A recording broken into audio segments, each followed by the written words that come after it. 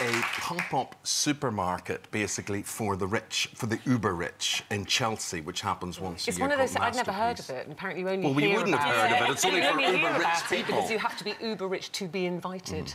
Yeah. And it was literally everything you touched was, like, thousands and thousands. And how did it make you feel, being in this world? It made us feel that we shop in Lidl and Aldi.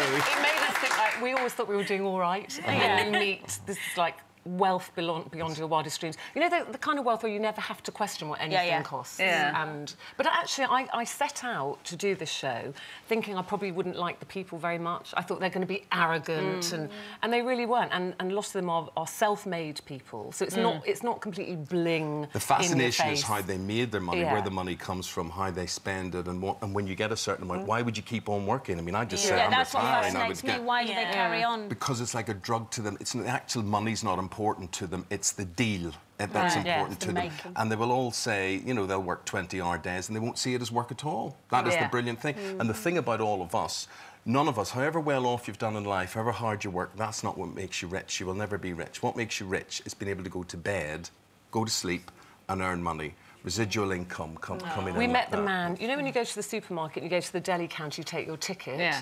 We met the man who invented that machine, and he's a multi-millionaire. And that's because he's a bit OCD about cleanliness, and he only used to take the little plastic tag years ago in the basket. We're old enough to remember that, sadly.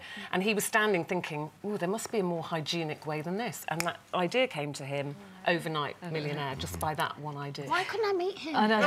Did you... You know one thing I would like being that rich? I hate helicopters, and I take it it's de rigueur. You have to travel in a helicopter. But the thing that money buys these people is time. But if you watch this series for no other reason, please watch it to see Ruth being frightened in a helicopter.